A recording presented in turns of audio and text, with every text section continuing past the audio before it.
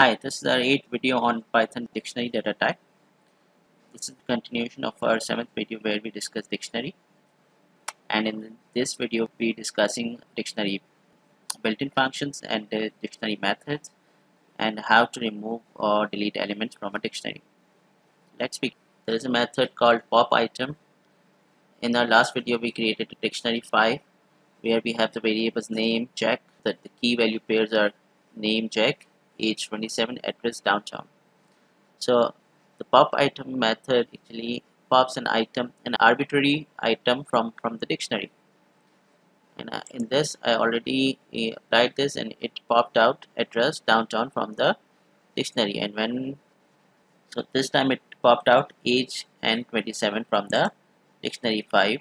And now there is no more item left in dictionary 5 because I had already popped out all the items. When I was running this cell, it continuously popping item, and when all the items are popped out there is nothing left, and therefore it created an error.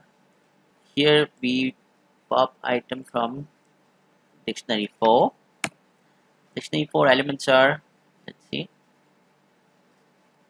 it has 1 apple, 2 ball. So when we go about popping key 1, let's see what it does.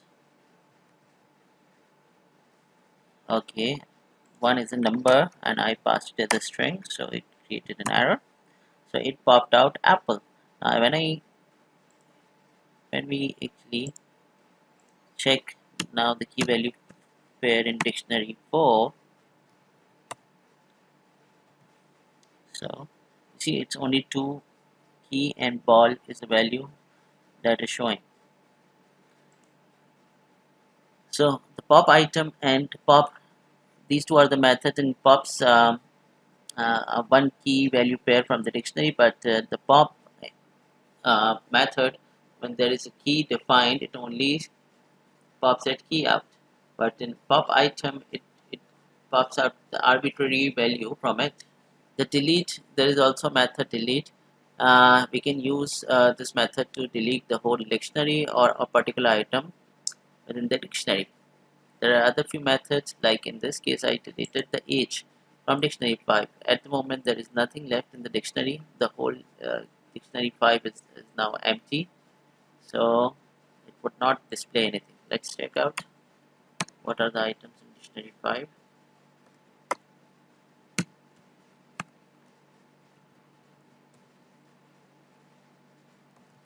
See, it has nothing.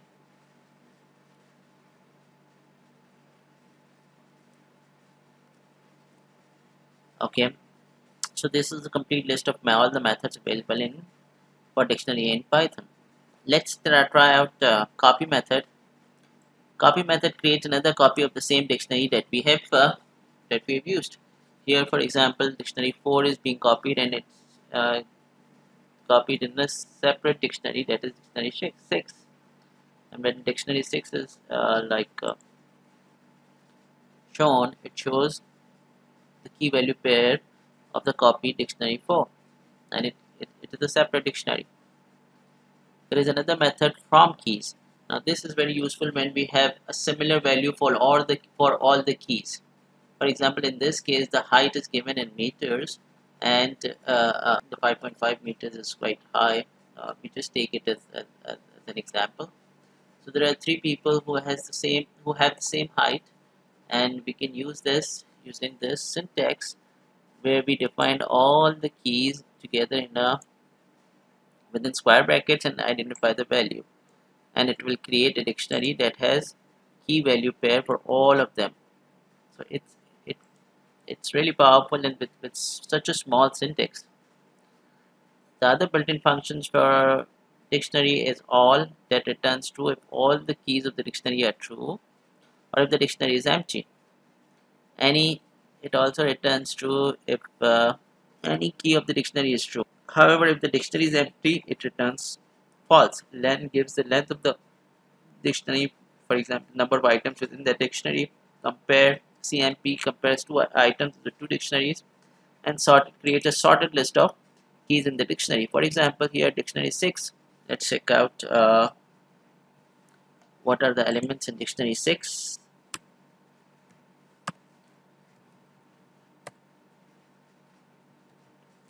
See, these are the elements in dictionary 6. And okay, actually we check it. Height is another 6th dictionary that we just created. Okay, these are the elements in here. You see it is not sorted. A Ali, J John, and H Hassan. So this Hassan should be at the second if it's sorted. So when I sorted it, it's showing in this sorted manner where the keys are being all sorted. Okay. See, now this brings an end to our tutorial series of Python where we discussed Python data types, lists, tuples, sets, and dictionary. Their operations, their existence test, and their assignments, their built-in functions, and their methods with examples. I hope you enjoyed it, and if you want to learn and try out new things, you can get in touch. For that, you need to like and subscribe to my channel, and you can also send me comments from there. I have included my blog series link and other links that I'm currently pursuing. Thank you.